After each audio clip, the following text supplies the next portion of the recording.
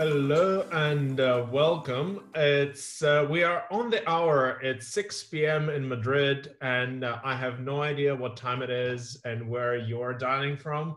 We have a great turnout for this session, and I see that people are still connecting.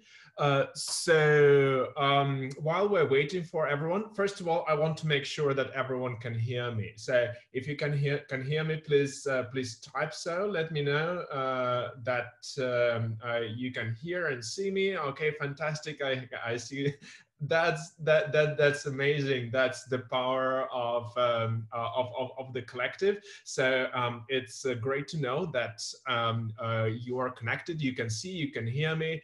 Welcome to this session that is called Leading in Complex Times. It's a series that IE University is putting at your disposal in these challenging times. And today we'll be talking about leading teams. And I call the session Making It Personal, because you will see how much personality and effective leadership are connected, and how by understanding people that you are leading, you can be much more effective. You can become great leaders just by listening and connecting at different levels with your people. And while we are waiting for others, let's run a quick poll. I want to understand why you are here. I want to give credit to the team that is supporting us today. Rocio and Christina are hosting this session. So from time to time, I'll be addressing them, asking for help. So Rocio, if you can open the poll, the first poll, why you are here.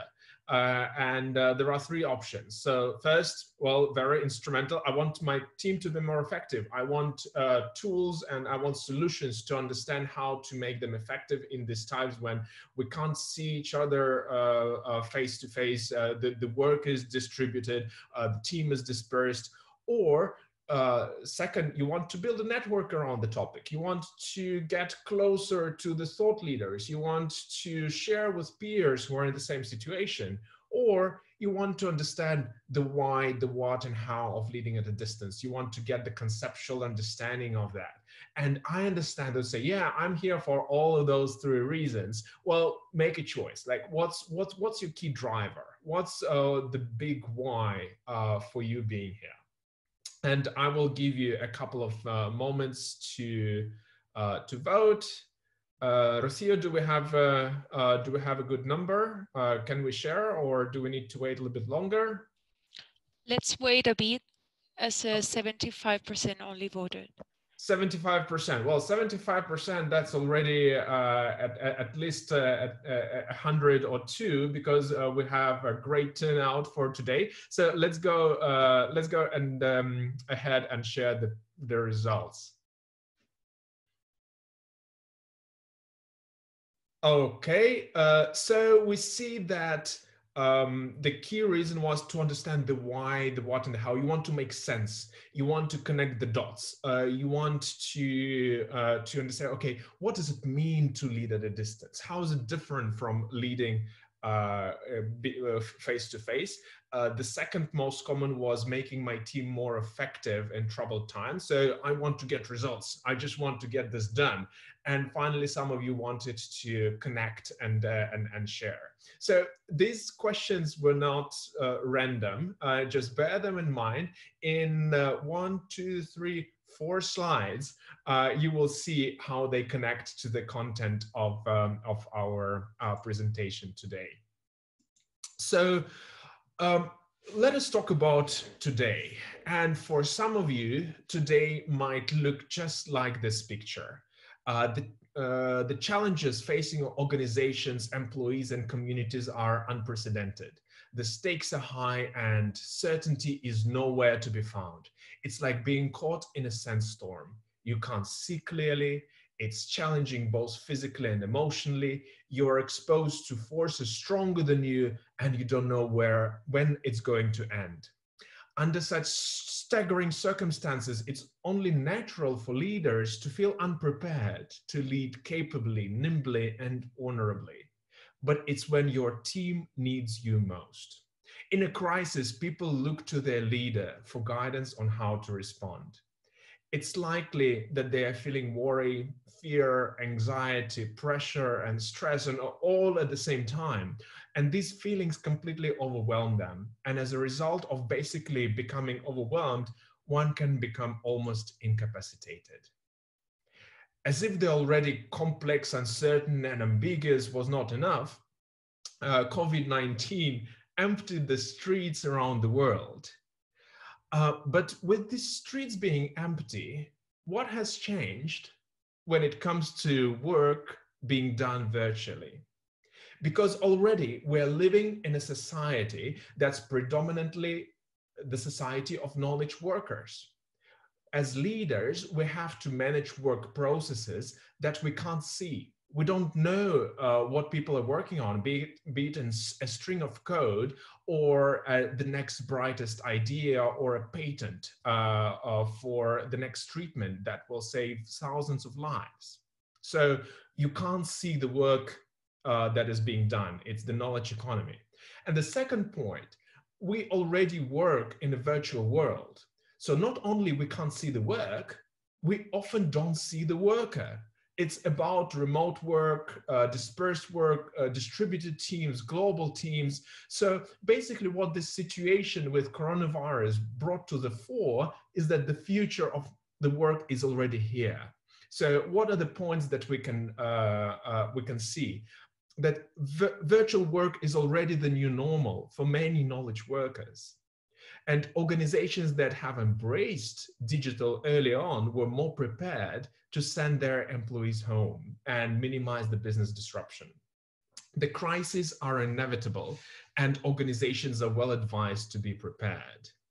And we are better equipped for dealing with those crises than we have ever been, having those digital collaborative environments and tools. So me talking to you here, this wasn't possible 15 years ago. And for many organizations, this is very normal and this is natural. So some have managed this transition better than others. But before we go to the topic on leading virtual workforce effectively, let's take a quick detour to the Stone Age. And I know this will sound funny, but bear with me for a moment. So what has a million years of human experience provided us with in terms of insights for understanding human nature? And this is a webinar largely around human nature. So a study of human origins suggests three important generalizations. First, people live in groups. And because they live in groups, they're inherently social and at a deep, often unconscious level, need companionship and social acceptance. And we dread rejection and isolation. Second, every human group has a status hierarchy. And it suggests that at a deep and often unconscious level, people need status because status permits better choices in mates, food, and living circumstances. And we fear the loss of status.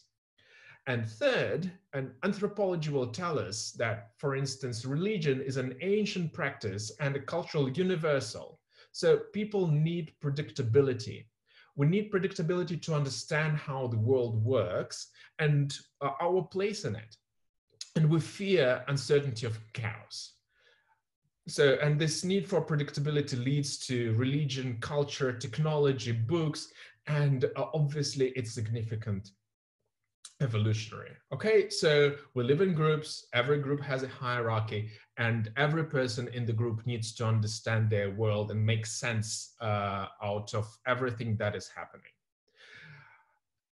So here are these three fundamental needs that are universal and that are true for everyone in any country, and in Germany, in Paraguay, in Canada, in France, for person at every level, every gender, every and anything.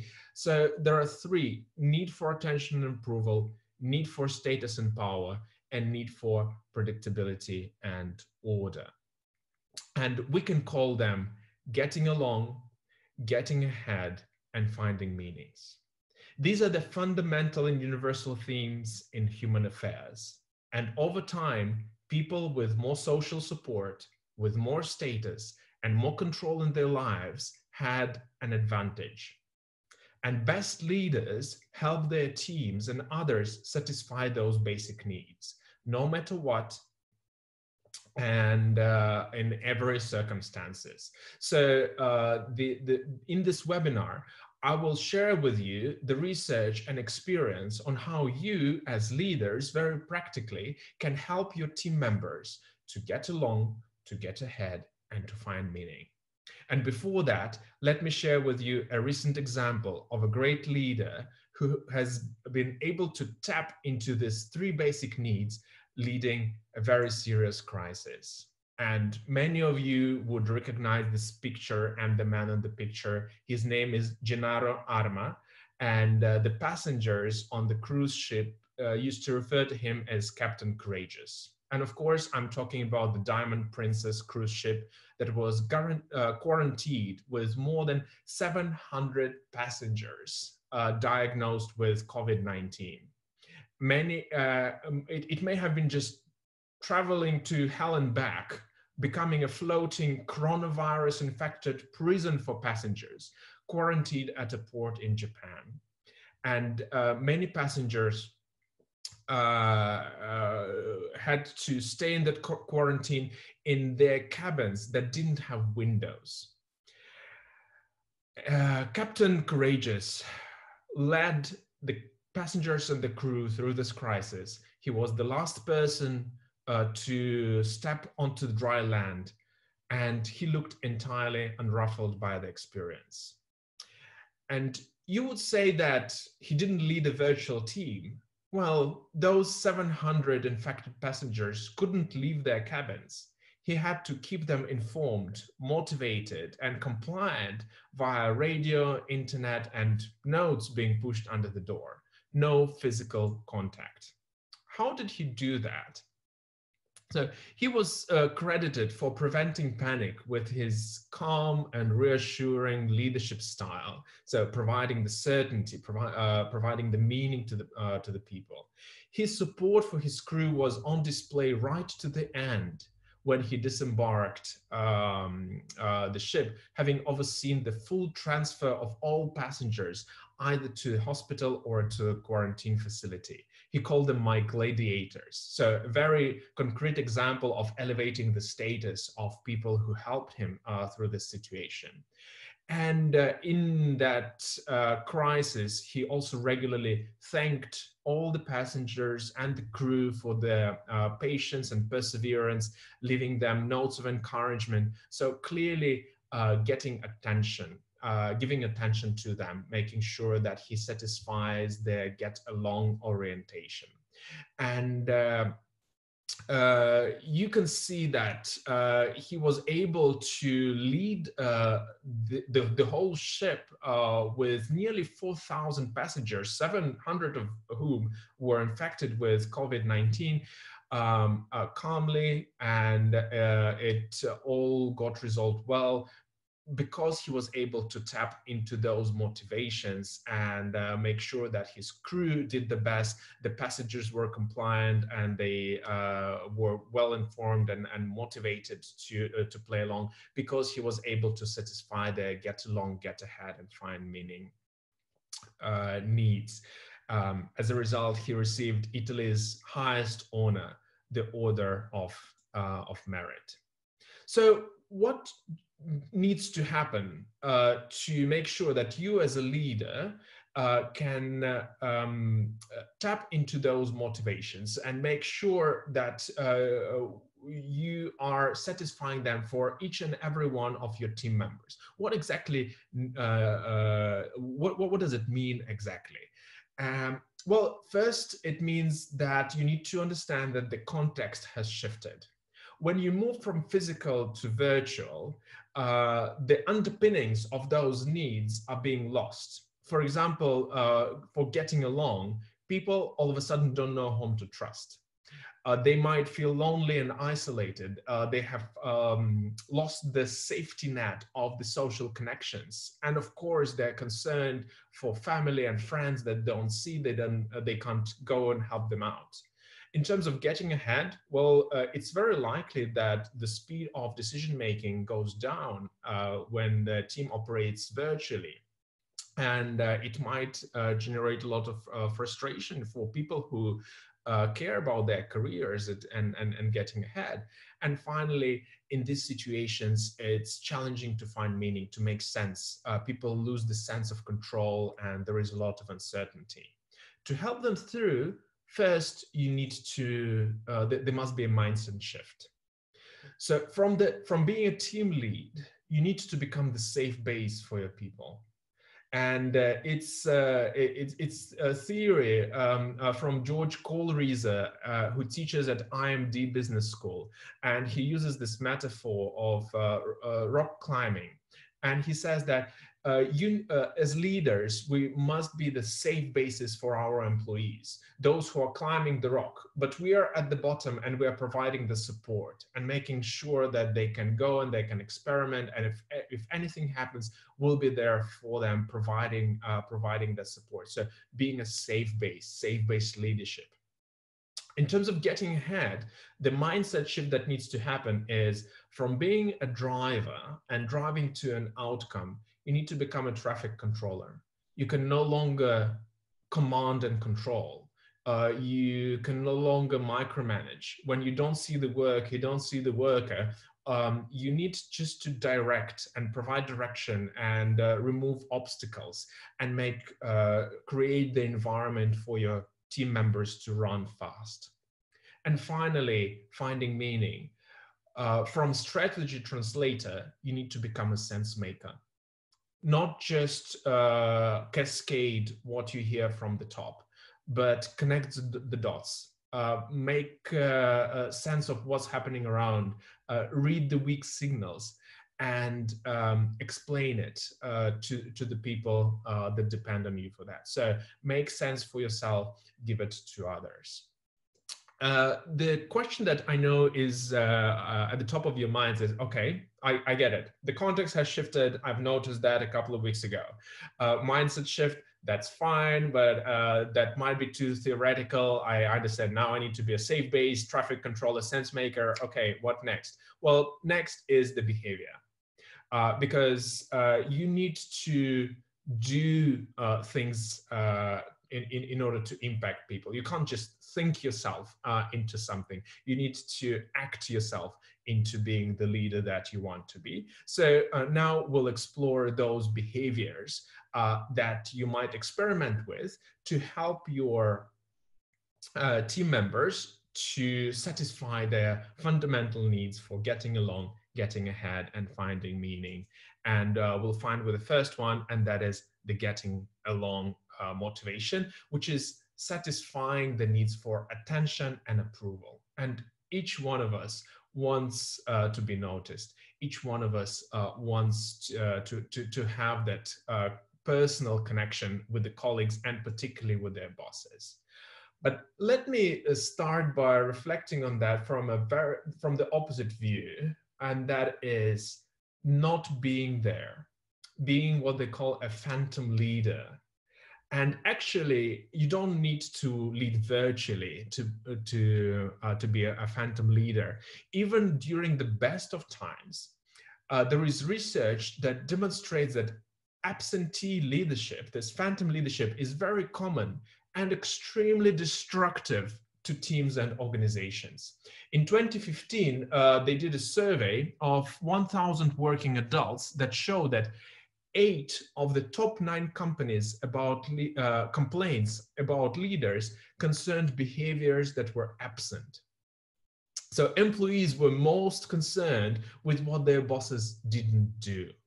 So who is a phantom leader? It's a leader who displays neither actively positive leadership nor actively negative leadership, sort of being there in the background. I know that I'm your leader on the org chart, but I don't do anything really with you.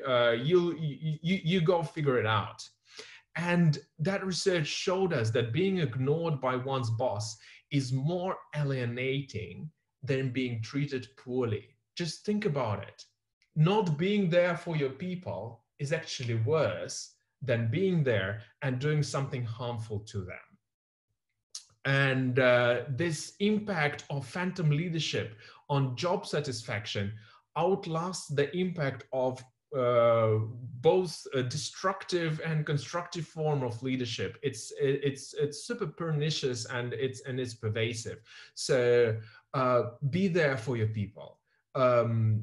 Be bad at poker. Don't have the poker face. Show your emotions. Show to your employees if you're happy or sad.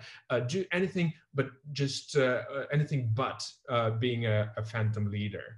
And I think that the best self-test, the litmus test, is asking yourself a question: what does it feel like to work for me? Have you ever paused and have you ever thought, what does it like to work for me? What would your people say?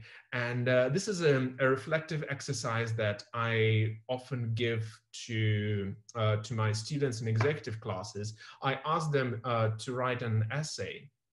What does it feel like to work for me? You will not believe how impactful and how profound that reflection could be. So I encourage you to do that after this webinar or over the weekend when you have time. Remote doesn't mean disconnected.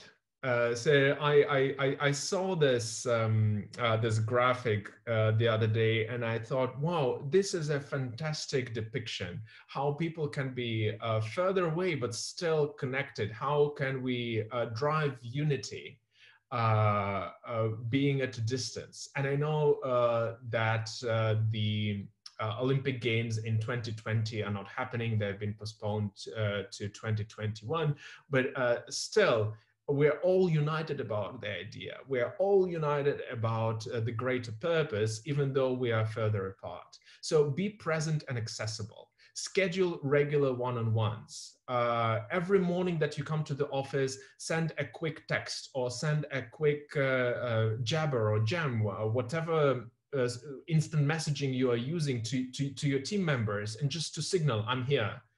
We're connected, we're united, even though we are remote.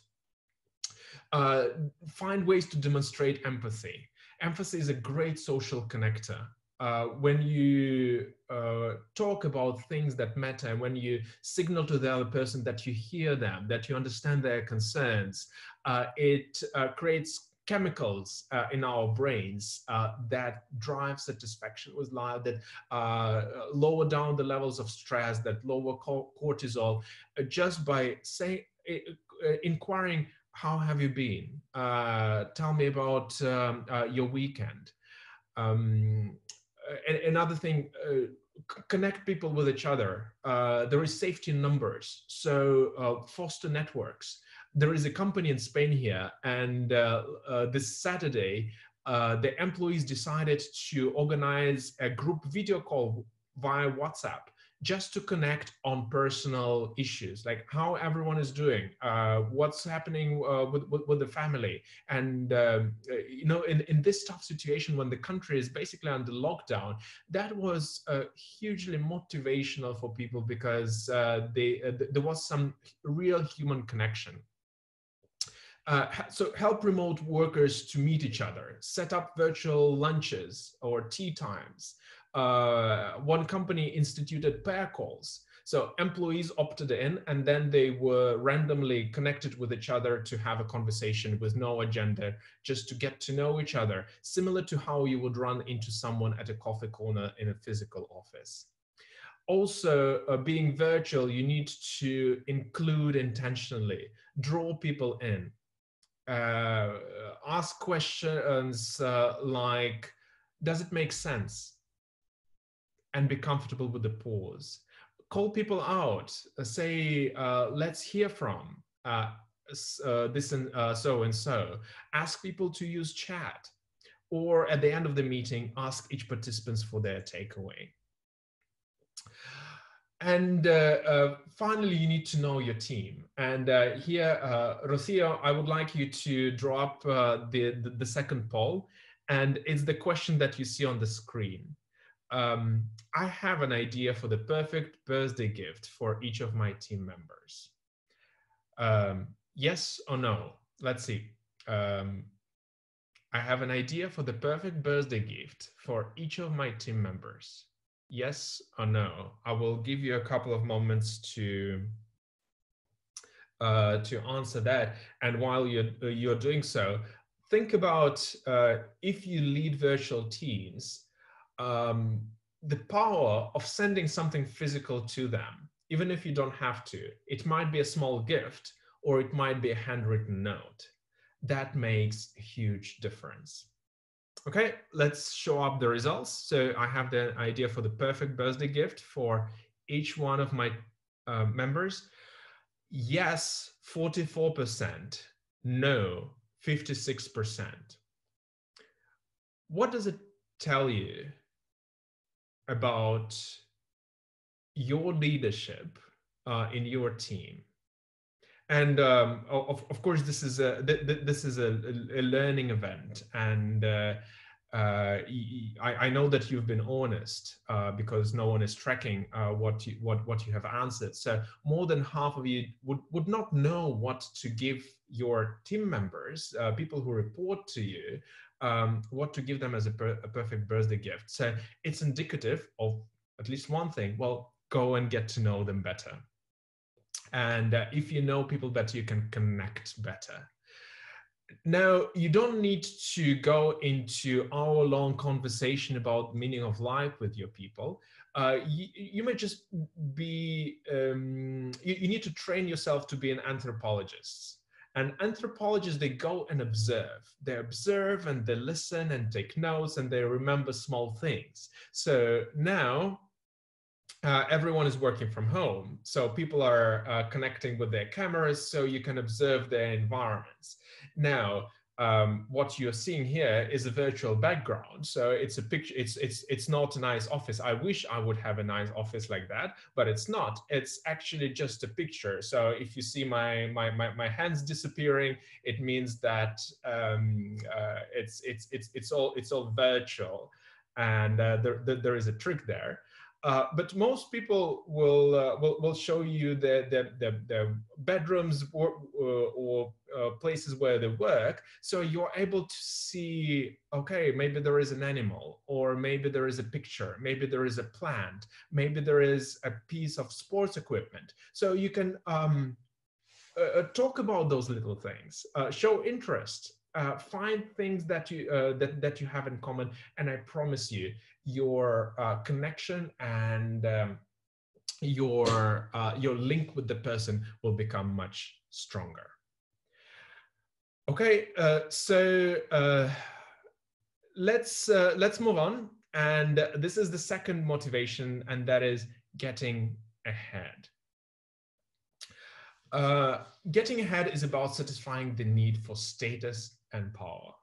We all live in hierarchies, and as humans, we need that status, particularly when we work virtually, when we don't see others. And the first thing that I always tell leaders and supervisors is celebrating small wins. So even if they are very little, just say, job well done. Have a shout out to someone, a kind word of appreciation, a virtual high five. Remember, no touching. And a shout out to call out the creative solutions and exemplary behaviors. Enthusiasm can also be contagious. So spread that. And when you praise someone, you elevate their status, and that's what really works. It satisfies the people's need for the status. So there was a question: how is status power different from recognition and autonomy? Are there differences? Well, recognition automatically elevates status. When I recognize someone, so if I would say, well, this person, that's a fantastic question. I know that this person now is is feeling great because, okay, I would have called out the name and I will say that it's a very insightful question. Do that in your meetings. Allocate credit where it belongs, and you will see how it engages people. Just because you are tapping into something that is very important for them personally. Now, also remember I talked about that mind shift from being a driver to becoming a traffic controller. You know that traffic controllers don't fly planes, but they make sure that they do so safely and well coordinated with others. And for that, basically what you do, you empower. You cannot command and control. You need to enable your team to make decisions without approvals. Why? Because your team member might be sitting 4,000 kilometers away from you, so you cannot control her step, which means that put the guide rails in place, explain what best looks like, and then step aside and make sure that the teams that can, the decisions that can be taken on the ground are being taken there. Create opportunities for others to step up, and make sure that you also provide people to pause, assess the situation, engage with them in that assessment process, ask them for their best thinking, do that coaching in the moment. By doing coaching in the moment, you actually help them to get ahead. Why? Because you're increasing their capability. Yeah, you're increasing their mastery.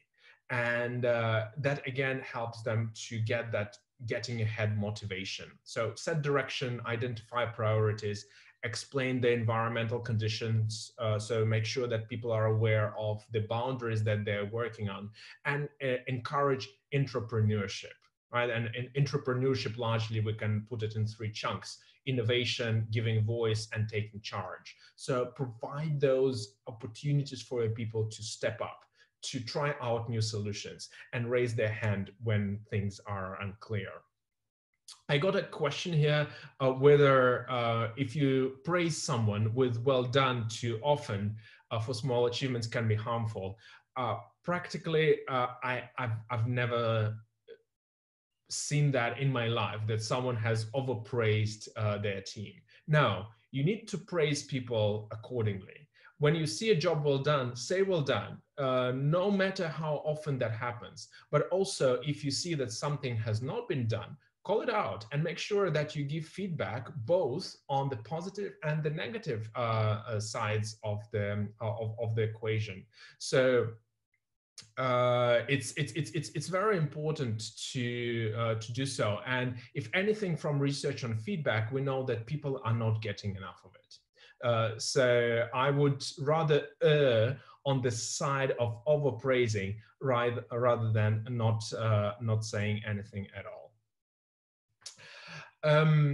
Another characteristic of virtual work has to do with deliberate planning. And for that, I would like to invite you to consider this metaphor. So if you remember, before, airlines would charge for check-in luggage, and we would travel with things we don't need. For example, my friend would always pack a hairdryer, and I would ask her, like, why do you need a hairdryer? Every hotel has one. And she'd say, well, just in case. Now we're more mindful about what we pack because many travel just with a carry-on. So if we compare check-in luggage with FaceTime and face-to-face interaction, and the carry-on suitcase with a virtual interaction, then I hope that this metaphor makes sense. When FaceTime is scarce, we must be more deliberate in planning interactions. How do we optimize the virtual interactions that we have? Their agendas are tighter. So you need to make sure that we go and discuss the critical things in a much shorter time that we have. You should require people to come prepared. right? You need to be deliberate about these virtual interactions. You can no longer just run into someone into corridor. So you need to be very planful for the one-on-one virtual interactions. So keep lists of things to discuss with them. And of course, meetings are shorter because the attention span in virtual meetings is shorter as well. So no scheduling for 2 hours just in case when 1 hour is enough. Right? So deliberate planning is very important. And another thing that is related to the getting ahead motivation, don't underestimate the power of processes. Set up strong processes in place, and because we know that having strong task processes is one of the most significant determinants of team performance. For example, here you see the results of this research around 80 teams worldwide with nearly 400 managers who were tracked over a period of time. And you see here on the x-axis, there is the measure of dispersion. How dispersed was the team, from low, like being on the same floor or in the same room, to high, being on different continents, and of course the team performance. So for teams with strong task processes, even being dispersed, that didn't lead to a drop in performance. However, when the tasks processes were weak, they weren't very well defined. When teams were dispersed, their performance dropped. So routines, make sure that people know how to update your spreadsheets using the systems correctly. There is a system for check-ins. Don't underestimate the process. Processes provide a lot of confidence for people to doing their job well, and they ensure everything from goal setting to KPI tracking and to reward being allocated correctly. And finally, I want to address the point of, well, the environment where we worked. And I went and I Googled working from home, and I got these beautiful pictures with very lit offices and the smiling millennials working behind their computers. But we know that in reality, most often working from home looks like this. So as a leader, you need to be very aware that your people may not have very well adapted spaces for virtual work, particularly when they're forced to go home, when they don't have the opportunity to go to the office. So what do you need to do? Two things. You need to make sure that there are correct working conditions and that there is appropriate technology. When it comes to working conditions, well, make sure that they take care of the ergonomics so that they're not harming their eyesight, that they know how to sit well. Make sure that they take regular breaks. Just go and ask them, what's your break schedule? How do you make sure that you're getting lunch in time? How do you make sure that you have enough time for exercise? Or how will I know as your leader that you're standing up each hour and doing a little stretch? Go and ask people, because I guarantee if you don't do that, then they're really risking their health working those conditions. Remember that there are somebody will be knocking at the door. There are children playing around. There are pets. People may not have enough office supplies. It's messy. It can be messy working from home. So first, understanding, be more understanding, be more forgiving, and as a leader, provide those things and create the productive environment for your people, or at least help to. And technology here will be your friend. Luckily, we don't have scarcity of technology. There is a lot, and there is a lot on offer. Learn it yourself. Know which is which. Make sure that there is a tool for telecommunications like instant messaging or texting or Viber or WhatsApp. Remember that the teams are dispersed. So it's not only iPhone, not everyone would have an iPhone, particularly if we go, for instance, to Asia. That's where Android is more popular versus the US, where it's iOS. So be mindful about those differences. Make sure that there are collaborative solutions for sharing, Open Docs, Google Docs, or OneDrive, and so on, and also the technology for team decision making. Something that would enable you to vote on a decision, to do a quick poll, to do a whiteboard, to get a solution very quickly.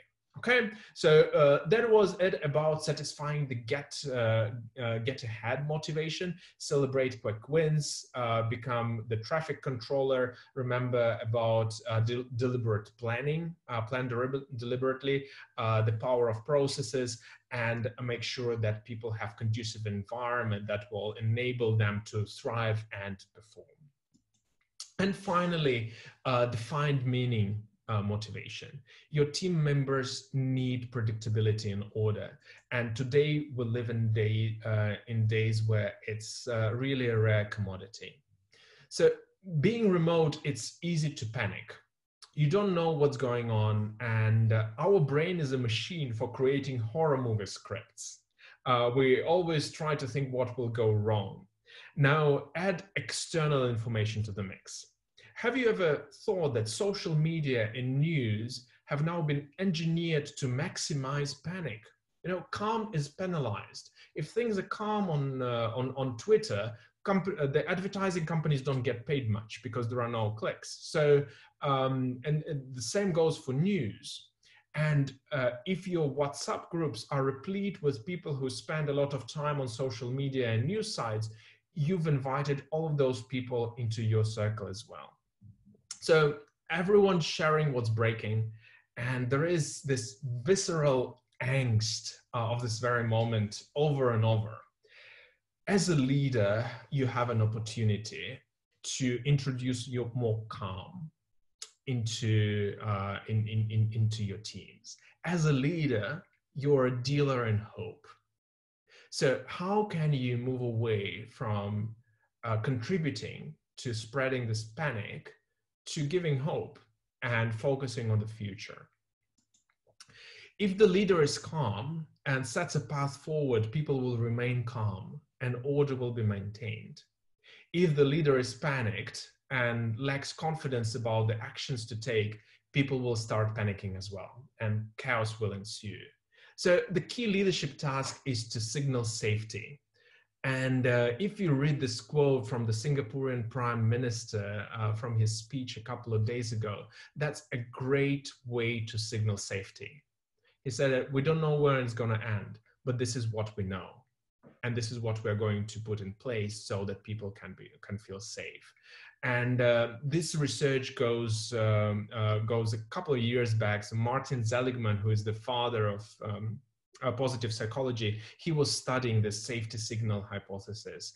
And he said that if some sort of stress is coming through, it does much less damage to people when they know when they're safe versus when they're threatened. So predictability is all about creating realistic expectations. Stay positive.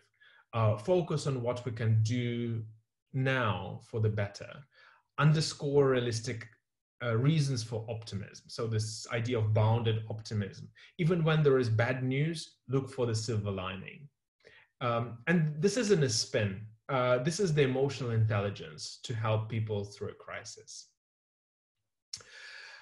Now, the other point of that, and I've alluded to that already, sense making and sense giving. A friend of mine, Drew Watson, he teaches at Said Business School at Oxford. We had a conversation over the email the other day, and he brought up the name of American sociologist Aaron Antonovsky, who wrote about our sense of coherence to explain why some people become ill under stress and others stay healthy. So this sense of coherence is founded on three things. Comprehensibility, can I comprehend all of this? Manageability, is it under my control? Can I manage this? And meaningfulness. is there still meaning in what I'm doing? And this is something that should be somewhere in your interactions with team. Always try to make sense for them and give that sense. And feedback, for example, is a great sense-giving mechanism. Through feedback, you communicate your assessment of the situation and you communicate your expectations for your people to go forward. So please do give more feedback, especially when you don't see your workers, especially when they're far away from you. That is very important. The other day, I was in a webinar with Michael Chavez, who is the CEO of Duke CE. Michael and his co-author Sudhanshu Sule just a couple of weeks ago launched their new book, Rehumanizing Leadership. And they say that in the time of crisis, you need to flip the pyramid. What does it mean? When we communicate in the business and when we deal with people, we tend to focus at the bottom of the pyramid. What's our strategy and how do we execute that? So these are our goals, and these are our KPI by quarter, and that's how we go around our business. And we forget about the purpose and the values and the vision. So we forget why do we exist? What's important? Who are we as a company, and where are we going? Well, in challenging time, in the crisis time, you need to flip the pyramid. And it's the purpose, the values, and the vision that really need to be communicated over and over and over again. John Cotter, who did a lot of research on change management, he concluded that leaders under-communicate by a factor of 10. So if you think that you are sick and tired of saying the same thing about where we're going and who we are and what's our purpose, well, go repeat it 9 more times, and then probably you'll get to the right ratio. And finally, you need to provide clarity. Elspeth Johnson from London Business School said that if external ambiguity is the new normal, internal ambiguity is the new enemy. So give clarity to people, share relevant information as simply as honestly as you possibly can. Let people know what you don't know. And it tends to be difficult for leaders because leaders think, oh, they won't see me as strong enough. Well, there is strength in admitting that you're not omnipotent and in admitting that you don't know certain things, but then go ahead and figure out and ask questions and bring that information back to people. And open this channel of communication for people. So give people lots of updates. When you update them often, they feel more in control. So you're creating that sense of meaning for them. Don't underestimate that. So let me bring that all together for you. 3 basic needs: get along, get ahead, find meaning. You need to make the mindset shift. You need to become the safe base for your people so that you satisfy the get along motivation. You need to become the traffic controller so that you help your people perform, and they want to perform to be recognized because we want to get ahead in our lives. And become the sense maker for your people so that people can create meaning and they understand what's going around them and what place they have in all of that. And below you see some bullet points on what you can do, what behaviors you need to demonstrate to do that. So a quick question in the chat: which one do you think is most difficult? Which motivation is more difficult to satisfy? Is it the get along, is it the get ahead, or is it the find meaning?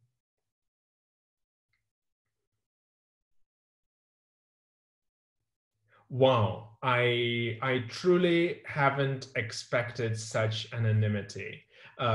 While some people say, okay, get ahead, I see a couple of get aheads in it, but it's finding meaning. And really, Wow, this is a fantastic outcome. You're a beautiful group. You're a beautiful group.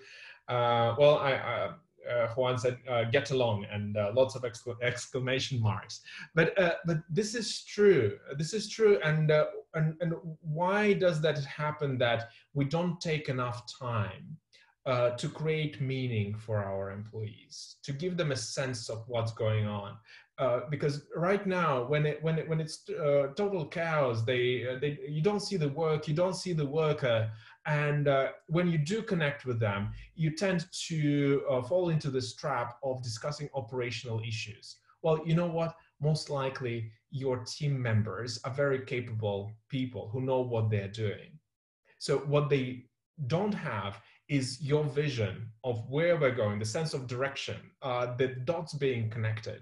So I hope that the outcomes of today's conversations that we are having would be that you would sit down and think, what can I do to create more meaning? And of course, am I doing a great job in helping my team getting ahead? And do I do enough for them to get along? Because at the end of the day, different people have different levels of these needs.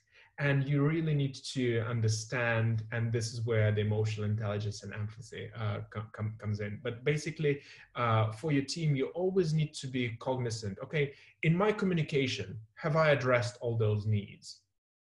The tools that we have, do they talk to each one of three? When I send a message, what am I doing? In the one-on-one, what's the proportion of time do I spend on getting along? Is it just 3 minutes at the beginning, or is it actually a more substantial conversation on getting ahead and on finding meaning? And finally, personally, there is this great book, again, credit to Drew Watson, who's brought this to my attention. And this is the guy who teaches improv theater at Oxford. And he wrote this book, Everything's an Offer. I love the title. Everything's an offer. Even the hardest of the situation, it's an offer. To learn, to pause, to discover something about yourself, to practice a new skill, to experiment. One of the chapters is called The Dead Don't Improvise.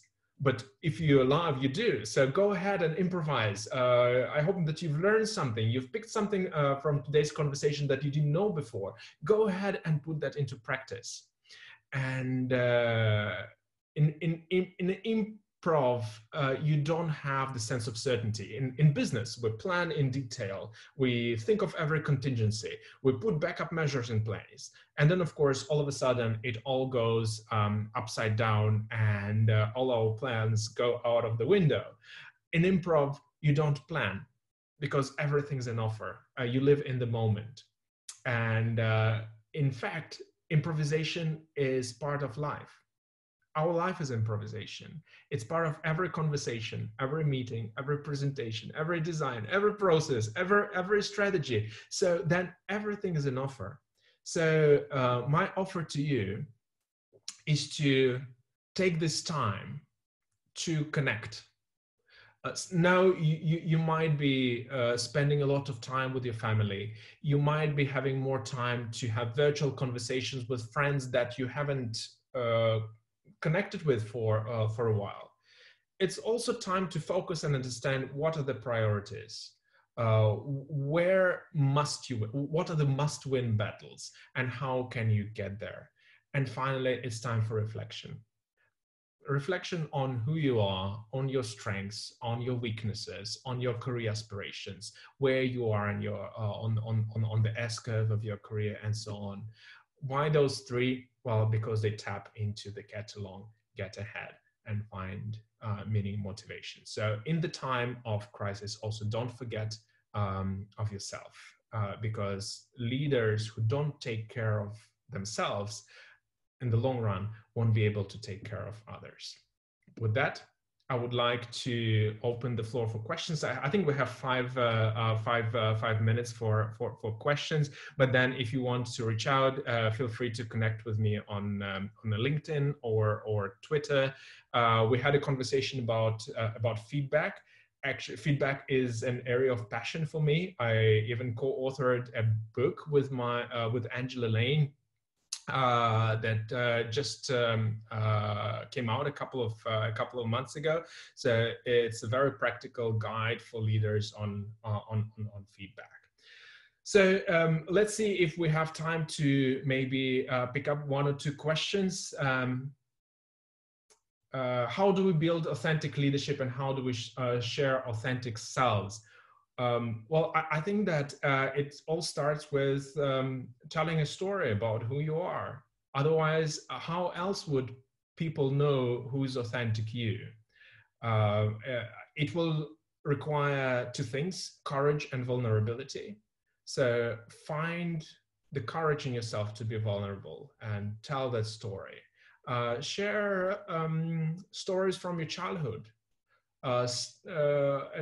Another exercise that I often run with executives is, in a circle, everyone needs to share something unique about their childhood, or something that made them the person who they are today.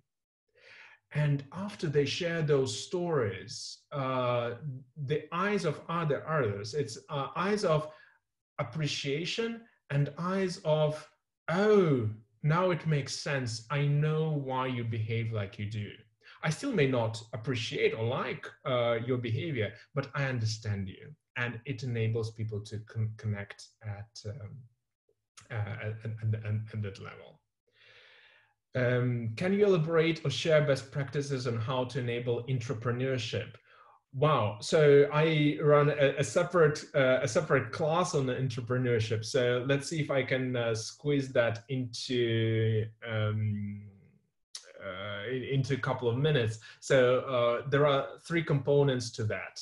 Entrepreneurship is innovation, taking charge, and giving voice. So entrepreneurs come up with novel ideas. And by novel, I don't mean something out of this world. As one of the famous artists said, that good artists create, great artists steal.